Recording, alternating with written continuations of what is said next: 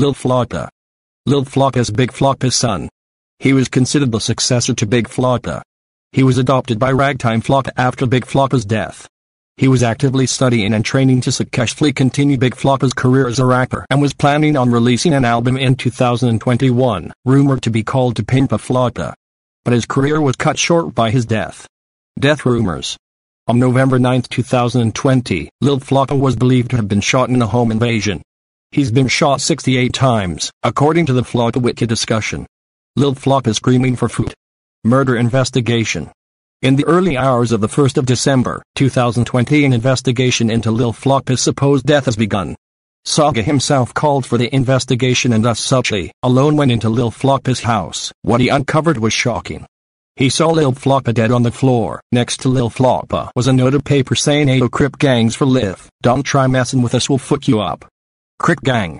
It is currently unknown if this note was placed there to distract from the true culprit. However, the only suspect at this moment of time is the Crip gang and, of course, the infamous Crip Floppa.